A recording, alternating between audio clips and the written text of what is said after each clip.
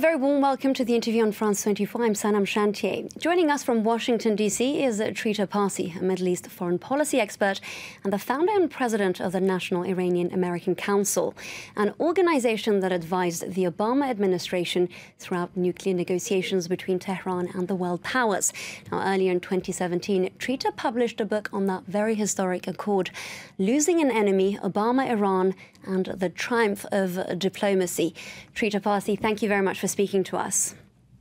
Thank you so much for having me. Now, Trita, we're having this conversation at a pivotal moment. We're only possibly days away from a deadline for Donald Trump to announce whether or not he certifies that Iran is complying with this 2015 nuclear pact, also known as the JCPOA. Now, you've talked about the very dangerous ramifications if Washington turns its back on that deal, including the possibility of war? Certainly. Remember that in 2012, 2013, the United States and Iran were actually very close to a military confrontation. Part of the reason why secret negotiations were begun in Oman, and part of the reason why the Obama administration became so committed towards finding a diplomatic solution was precisely because of the realization that if it wasn't a diplomatic solution, it would lead to war. So this nuclear deal eliminated two very bad scenarios. It eliminated the scenario of the Iranians having access to a path to a nuclear bomb, and eliminated the risk of war between the United States and Iran. Well, if you undo the deal, then you're putting those two those two very bad scenarios onto the table. And what about the argument that we're hearing that conflict is far-fetched? Is it not possible that decertifying the accord is merely a symbolic gesture for Trump to save face, having called this the worst deal ever negotiated? Because, frankly, punitive measures may not even be imposed on Iran by Congress. And even if they are, it is possible that the other members of the P5+1 group that sat around that negotiation table with Iran will stick to their end of the bargain. There are quite a few ifs there, right? On the first one, Trump would need to decertify but not call for new sanctions. Congress would then have to truly be wise and adults in the room and not impose sanctions on the Iranians. And then beyond that, the European companies would have to feel enough comfort and safety to be able to risk going into the Iranian market, knowing quite well that Congress at any moment would be able to actually go back and impose sanctions. So quite a few ifs there. But there's another aspect of this that is also important. This is not just about decertification. It's also about the fact that he's going to be announcing a new, as they call it, a comprehensive Iran policy that, based on what has been leaked thus far, would contain significant escalation in the region against Iran. Now, here's the deal. If you have escalation against Iran while you at the same time do not have a channel of communication with Iranians, because the Trump administration has not bothered to engage in any dialogue with Iran, then you are putting the United States itself at risk, because you are not going to easily be able to control the escalation. And without a dialogue, you don't have the escalatory options. And that can very well lead to a scenario in which the situation gets out of control and suddenly the two sides find themselves in a conflict that neither of them may have actually intended for. This has happened numerous times in history, and there's no reason why it wouldn't happen under Donald Trump as president. But if we look beyond the Tehran-Washington relations, could the unraveling of the deal impact America's own relationship with its European allies, considering, of course, they're a part of the pact? Absolutely. I mean, that's actually one of the main things over here, which is that this is not Trump picking a fight with Iran. This is Trump picking a fight with France, with Britain, with Germany, with the Chinese and the Russians and everyone else. I mean, remember, this deal was embodied in a UN Security Council resolution that the United States itself voted in favor of. This is the Trump administration essentially picking a fight with the entire international community, with the exception of Saudi Arabia and Israel.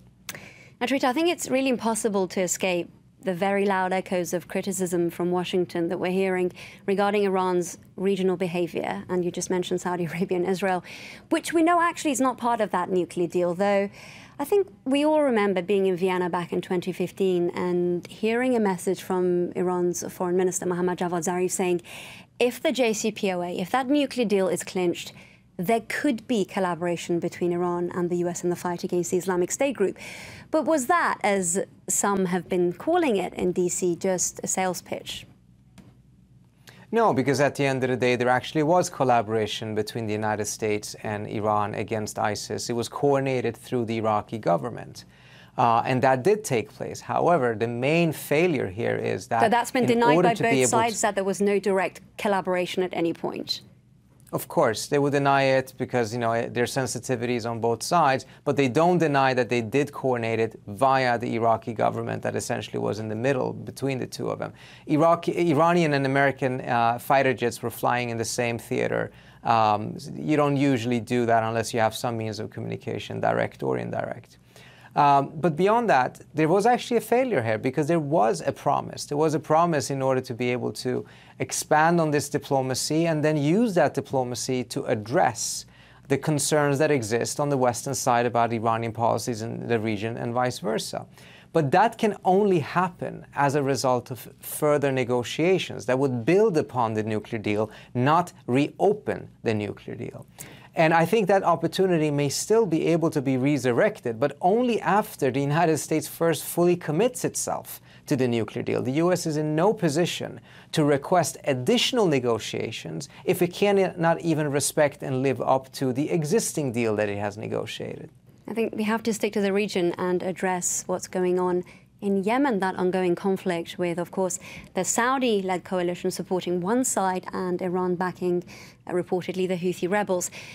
What have you heard from Iranian officials, if anything? Is there any solution in sight?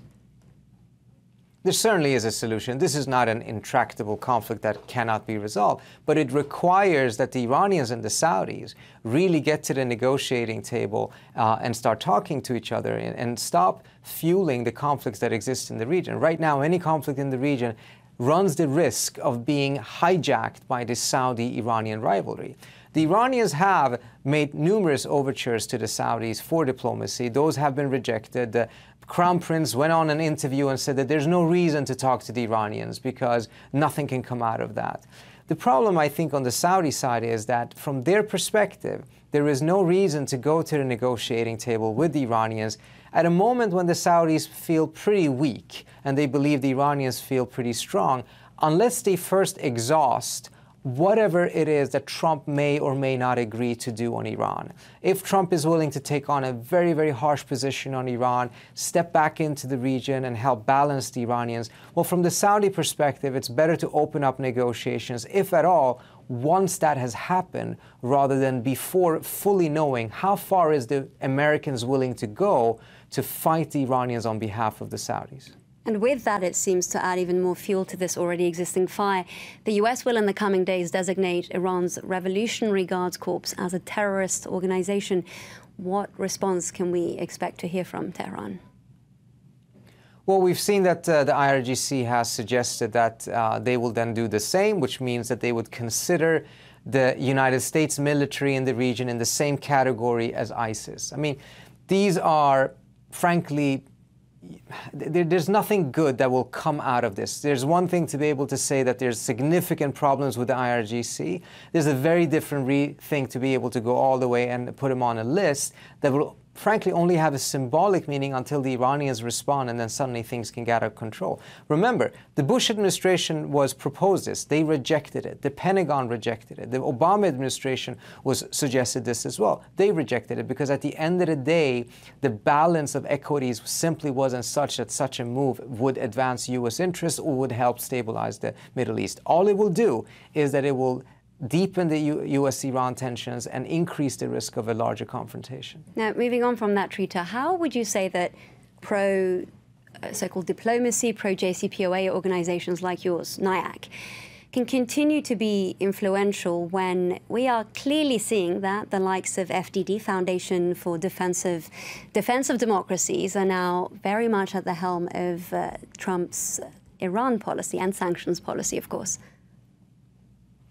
Well, any organization that works on any type of issue knows that there are moments in which you will have a listening ear in the White House, and that will make it much easier for you to be able to move forward with your agenda. And there's moments in which you don't have a listening ear, and then you have a different strategy of trying to prevent the worst from happening and prevent some of the policies that you believe would lead to a very negative scenario.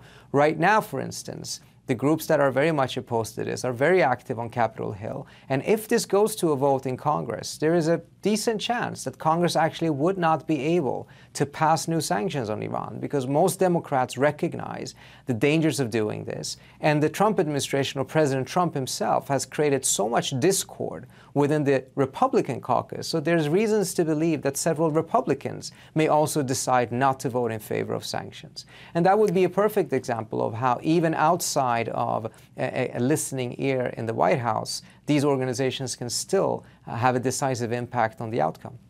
Lastly, Trita, and very briefly, the argument that we keep hearing is that a move on Iran, especially at a time when it's clearly, and this is according to international bodies, it's sticking to its commitments within the framework of the deal, could hurt chances of diplomacy with North Korea. It could hurt chances with diplomacy with anyone, not just North Korea. At the end of the day, in order to be able to have effective diplomacy, those countries involved have to have credibility and be able to convey that credibility so the other side finds value in striking a deal with you. If Trump kills this deal, despite the fact that the Iranians are living up to the agreement, despite the fact that his Secretary of Defense doesn't want him to decertify, despite the fact that his Secretary of State doesn't want him to decertify, why would any other country ever really engage in any security negotiations with the United States?